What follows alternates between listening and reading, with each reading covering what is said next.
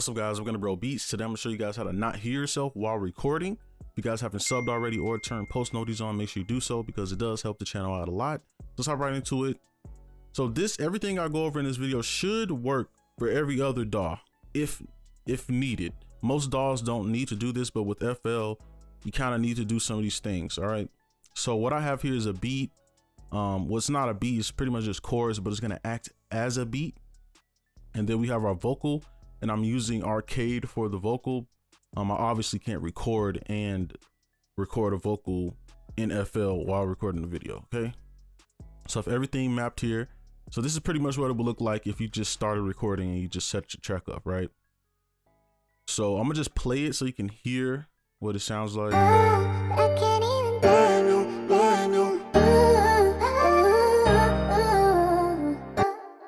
Okay, so that's gonna act as our vocal. So now I'm gonna go over how you would usually record, and you probably do this if you have FL Studio. So the first way that most people do is you come here to your vocal track, you click this, and you probably click one of these, whatever your mic is. You turn on arm disc recording, right? You probably watched a video that told you to do that, or you would right click here and make sure your audio is clipped on, and you press record, and then you would start to record and, you know, rap, whatever. I can't even burn you.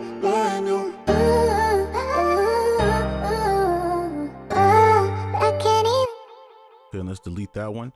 So the problem there is that if you look here, I can't even burn you.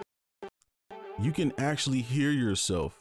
All right, and that's a problem, especially if you have some latency. It'll sound like your voice is doubled, or it'll sound very, very weird. And it's kind of hard to talk when you hear yourself talking kind of like a few seconds behind yourself. I'm sure you guys experienced that before. So let's delete these.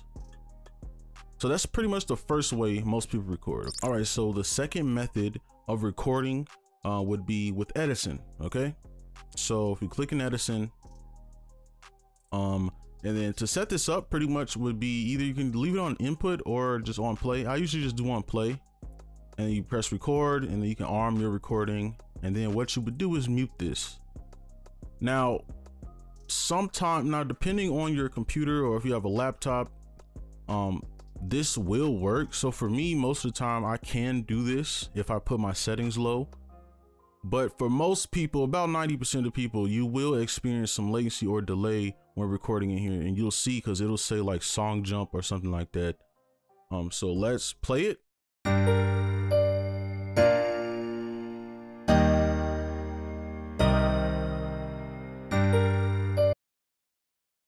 All right, so let's drag this.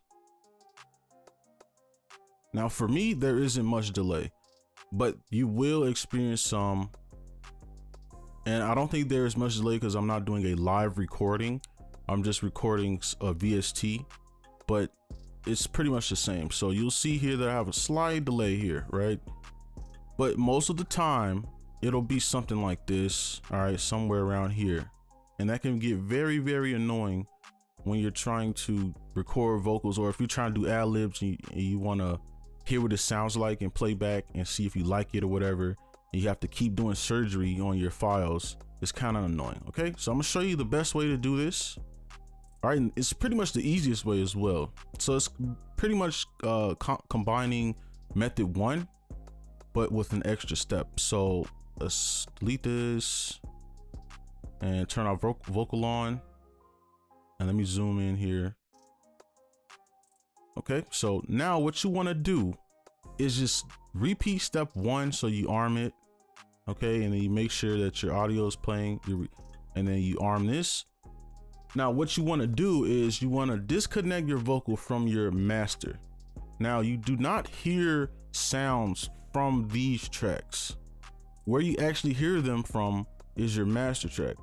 So if you think about it, all you have to do is disconnect your vocal from your master.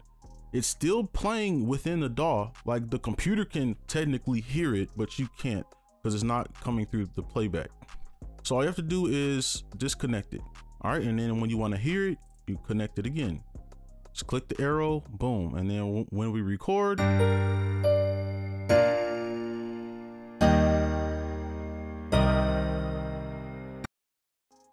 Okay, and then now we have our vocal here.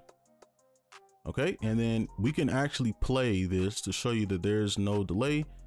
So when I play it with this vocal, if it just sounds louder, then it's pretty much on beat in sync. So let's just unarm these so it doesn't replay.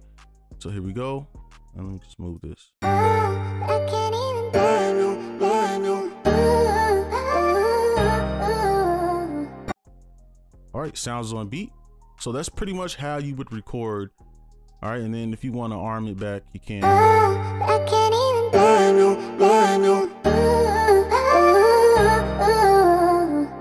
All right, and if it just sounds louder, that's how you know that it's on beat, okay? So that's how you record. That's the best way to record within FL Studio. You can carry this method over to any DAW pretty much, but I don't think other DAWs really have these issues besides FL. But that's gonna be it for this video. Hopefully this was helpful. Make sure you guys like, comment, subscribe if you are new, and I'll see you in the next one. Peace.